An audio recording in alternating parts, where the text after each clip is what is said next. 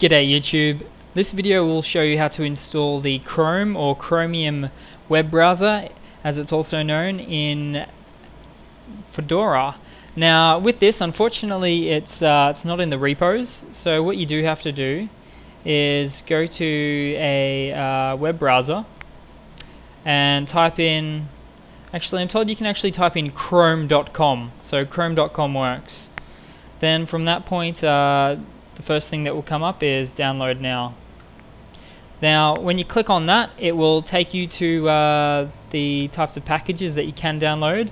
There's 4 options. You're going to be looking at the last 2 options, which is either the 32-bit RPM for Fedora or the 64-bit.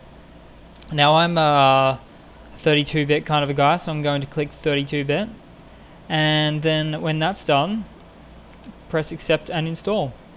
Now if you don't know if your machine is 32-bit or 64-bit, start off with trying the 32-bit, and that would be most likely the default, and then go from there. Now as you can see, a little window pops up that says basically open and install with the software installer.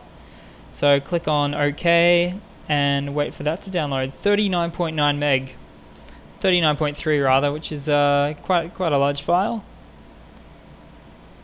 Now after that's installed, after that finishes downloading, rather should I say, it doesn't take too long to install it. It will open up with the installer, and all you have to do is pretty much click the button install, and then from that point you have Chrome or Chromium on Fedora.